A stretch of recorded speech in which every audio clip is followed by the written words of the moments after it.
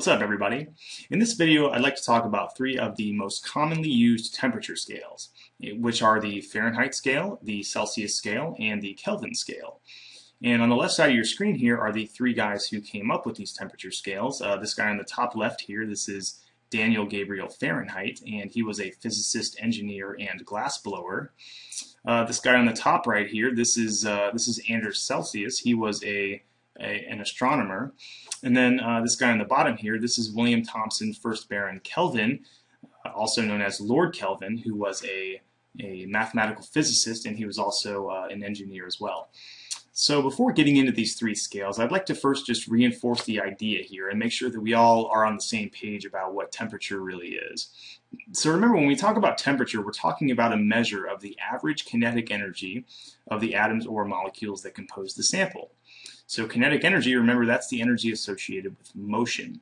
So for instance, if I had two blocks of aluminum, one hot and one cold, the aluminum atoms in the hot block of aluminum are going to be moving around much faster on average than the aluminum atoms in the cold block of aluminum. Now, I think a lot of people sort of confuse the terms temperature and heat with one another, and maybe perhaps use them interchangeably, but the reality is that they're not necessarily the same thing.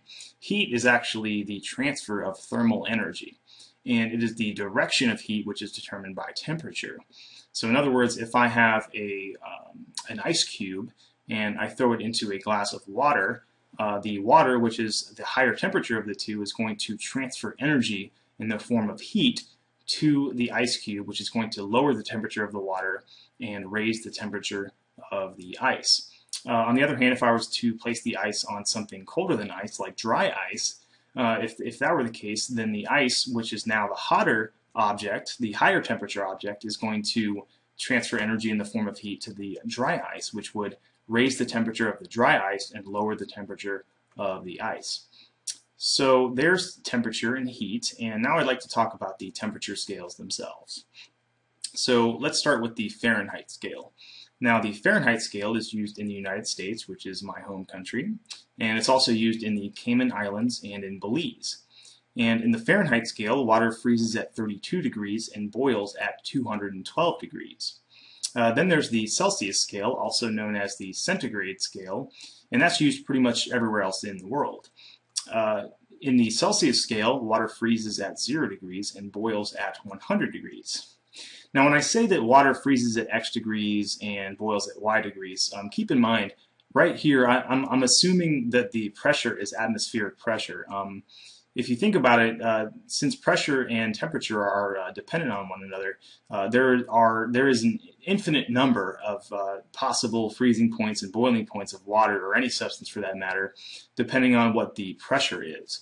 But since atmospheric pressure is the most common and perhaps most scientifically applicable pressure, that's the one that we assume when we have these temperature scales. So just keep that in mind. So the final scale that I'd like to talk about is the Kelvin scale. And as I mentioned in my last video when I talked about the units of measurement, the Kelvin is actually the SI unit for temperature. And the reason why the Kelvin is the SI unit is because the Kelvin scale is an absolute scale. By that I mean that 0 Kelvin is the lowest possible temperature, also known as absolute zero. So Kelvin was a pretty brilliant guy because he recognized that there does indeed exist a lowest possible temperature. You can't just go infinitely colder and colder and colder. And that lowest possible temperature, absolute zero, based upon our current scientific understanding, happens to be 0 Kelvin. So on this diagram here, we have all three temperature scales, Fahrenheit on the left, Celsius in the middle, and Kelvin on the right. And we have three important reference points here that are highlighted. One of them is absolute zero. Another one is the freezing point of water at atmospheric pressure. And then the other one is the boiling point of water at atmospheric pressure. So I'd like to bring your attention to the Fahrenheit scale for a minute here.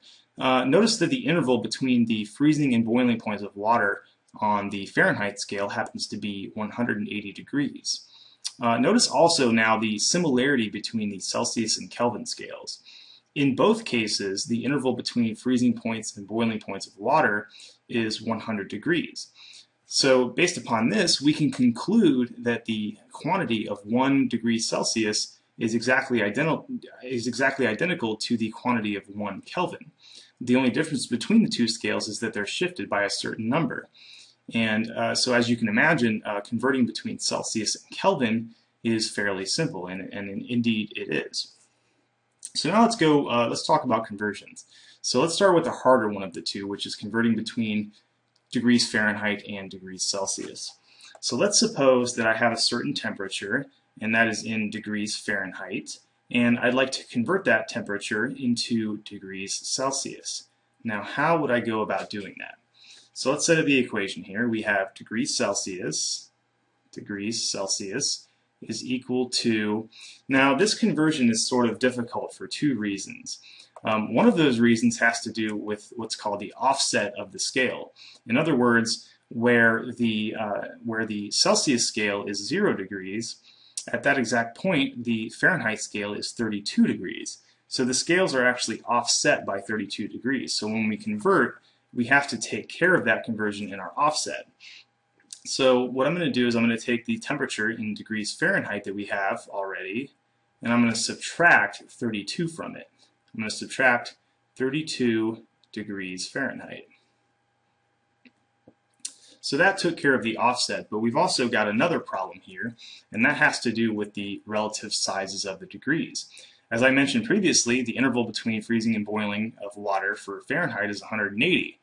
But for Celsius it's 100, so there's a large discrepancy there. Celsius degrees are much larger than Fahrenheit degrees, so in our conversion we have to take care of that aspect of it as well. So going back to our conversion here, like I said, we've already taken care of the offset. So what I'm going to do is I'm going to multiply this term. I'm going to multiply this term by a ratio of the 2 degrees. Now in my ratio, what I'm going to do is I'm going to put degrees Fahrenheit on the bottom, right? Because that's the unit that we're trying to get rid of. So when I divide degrees Fahrenheit by degrees Fahrenheit, that's going to cancel out. And then I'm going to put degrees Celsius on top. And then we just have to take a ratio of the two. So the ratio that I'm going to use is 180 degrees for Fahrenheit, the difference between freezing and boiling points of water. And then 100 degrees, which is that same distance in degrees Celsius. And it turns out that 100 over 180, this fraction actually reduces down to 5/9. So 5 degrees Celsius for every 9 degrees Fahrenheit. So here you have the formula here for the conversion of from degrees Fahrenheit to degrees Celsius. Now, what if you wanted to go back the other way? What if you wanted to go from degrees Celsius to degrees Fahrenheit? Well, now we have the equation now, so all we have to do is just manipulate the equation and just solve for degrees Fahrenheit now. So the way that we do that is, I'm not going to show all the steps here, but in essence what we would do is we would multiply by the inverse of 5/9, which is 9/5. We would multiply that by both sides of the equation. And then once we did that, we would add 32 degrees Fahrenheit to both sides of the equation, and the final result would be that the degrees Fahrenheit is equal to the degrees Celsius times 9/5, 9 degrees Fahrenheit, 9 degrees Fahrenheit over 5 degrees Celsius. So it's the degrees Celsius times 9/5 plus 32 degrees Fahrenheit. Again, these two equations are basically the same thing. All we've done was just manipulate this equation up here to get this equation down here. So that's how you convert between Fahrenheit and Celsius. And now I'm going to talk about how to convert between Celsius and Kelvin. So the conversion between degrees Celsius and Kelvin is much, much simpler. To go from Celsius to, so suppose we had degrees Celsius, and we wanted to convert that into kelvins. To go from degrees Celsius to Kelvin, the equation for this conversion is that the temperature in kelvins is equal to the temperature in degrees Celsius plus 273.15. That's it. If you want to go from degrees Celsius to kelvins, all you have to do is add 273.15. And if you wanted to go back the other way, from kelvins to degrees Celsius, all you would have to do is subtract 273.15. And some people get these mixed up. It's like it could be like, I'm not really sure whether I should add 273.15 or subtract it.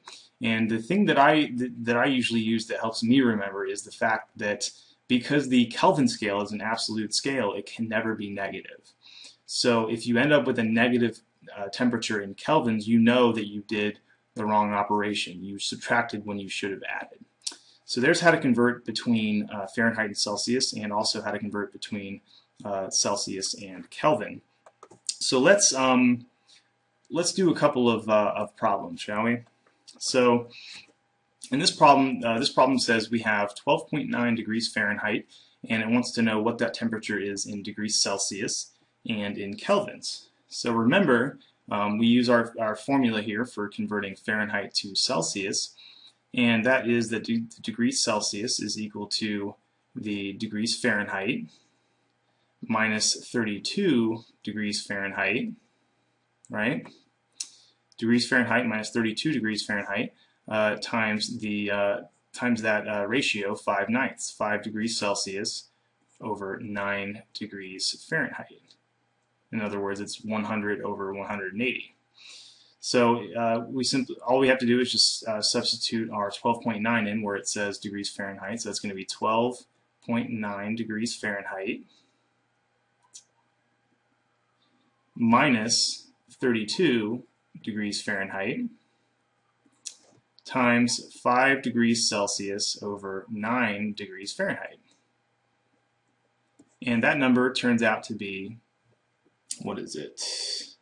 That number turns out to be negative 10.6 degrees Celsius. So the second part of the problem asks us, what is this temperature in kelvins?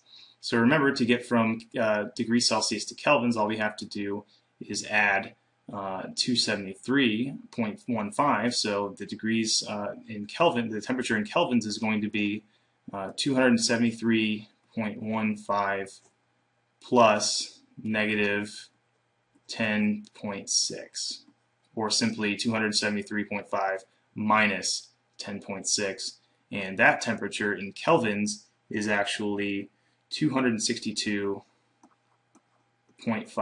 kelvins. So there's that problem, and I'd like to do one more problem before we finish up here. And this problem says convert negative 40 degrees Celsius into degrees Fahrenheit.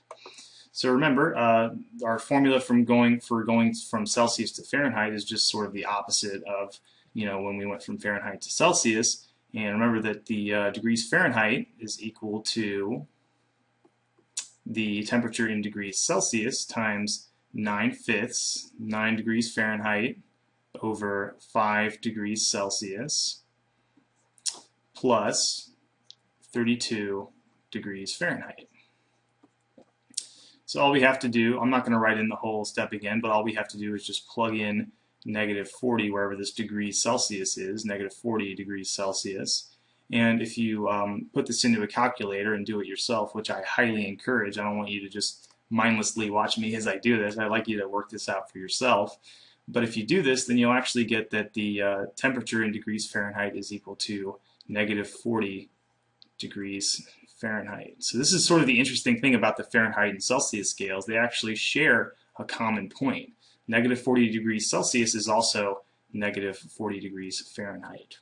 So there you go. There are the three most commonly used temperature scales, and I hope this video helped you out a little bit, and stay tuned.